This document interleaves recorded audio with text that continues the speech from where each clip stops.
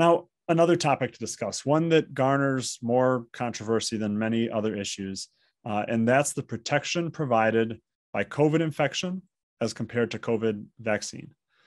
So there's been a large amount of research on this, and there's certainly some conflicting findings, which can make it confusing.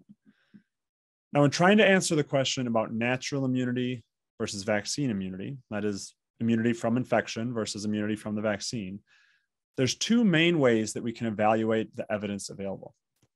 So the first is to look at the immune response inside the body. And the second is to look at how that immune response works in the real world.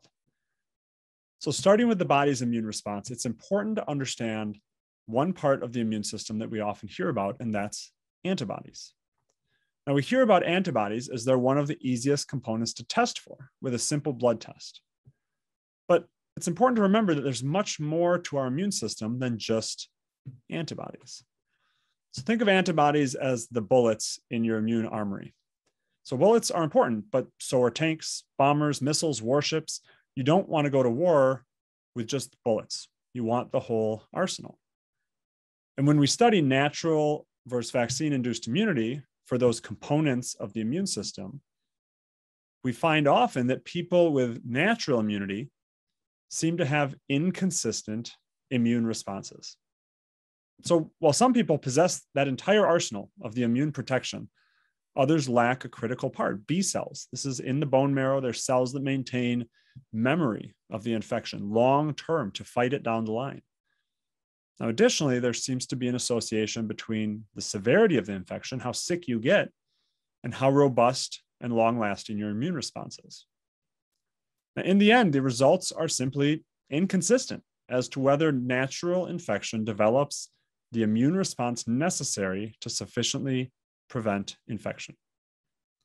But we can also take the next step and look at how natural infection and vaccine-induced immunity play out in the real world. And here too, we see conflicting studies. So on the one hand, you have a study out of Kentucky, and this looked at residents of Kentucky and found that among those who'd previously been infected, the vaccine cut down their risk of reinfection more than twofold. Now, in contrast, there was a recent preprint study out of Israel that seemed to show that natural immunity may actually be more protective than vaccine-induced immunity. Now, importantly, that study is preprint. It hasn't been peer-reviewed yet, and it does contain some potential areas of bias, such as those who seek out vaccine may also be more likely to seek out testing and be found to be positive. And nonetheless, it's an interesting addition to the body of research. And a final twist to add to all this is the future ability for natural immunity versus vaccine immunity to fight against variants of the virus. Several studies have demonstrated that the targeted immunity provided by the vaccine actually works better against circulating variants than the more general immunity provided by infection with previous strains of COVID. So how do we wrap our heads around all this? Well, first, the scientific process is not always neat and tidy. And that's certainly the case here, but we can draw some clear conclusions. Sure, there is some conflicting research, but in general, it seems that there may be inconsistency in how robust immunity is obtained through natural infection.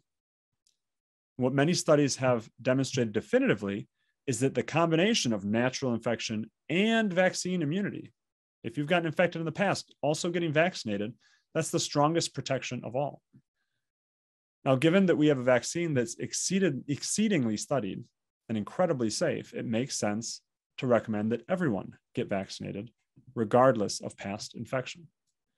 And even if you've had a confirmed infection in the past, the vaccine will give you an added boost of protection and more consistency and reliability in your immunity now, as well as to future variants. And of course, there's no better time to get vaccinated than now, with the state program extended to get $100 for getting vaccinated. So make the choice, protect yourself, your family, and your community, and get your vaccine today.